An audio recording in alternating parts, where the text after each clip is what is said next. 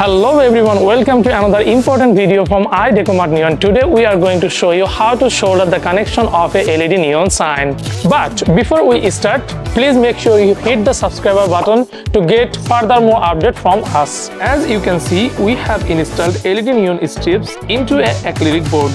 If you are curious about how did we do it, please click the top right corner. We need some key components to complete the soldering process, such as soldering machine, drill machine, a soldering wire, connecting wire, and a power supplying wire to supply the power to the board. Our process begins with drilling holes in acrylic board to establish a power connection.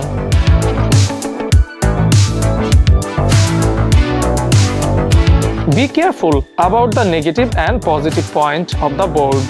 Attach the negative wire to the negative point and the positive wire to the positive point.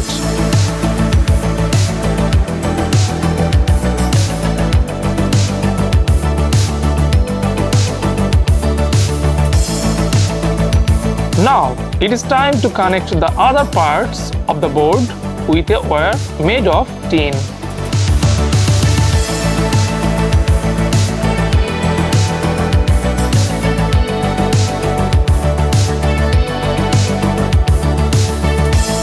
Here you can see our neon sign is completed.